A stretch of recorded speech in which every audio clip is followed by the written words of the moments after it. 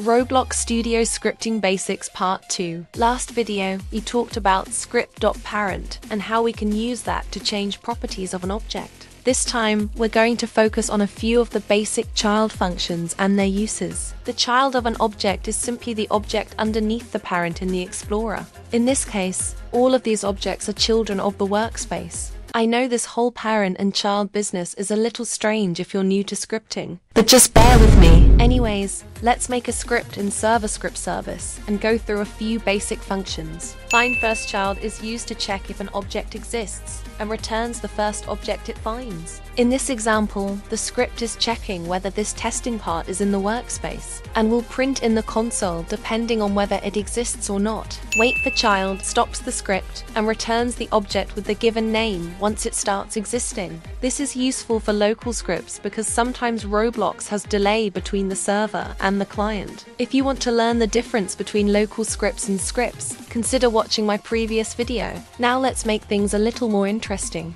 Let's say I've got all of these different parts inside of a folder, and I wanted to turn all of them green. How would you do it? In this situation, we can use GetChildren to return an entire list of all the parts. Then, we can run a for loop to go through every single one and change their color property. Comment down below if this helped you, or if you have any. Join the Dev Mafia.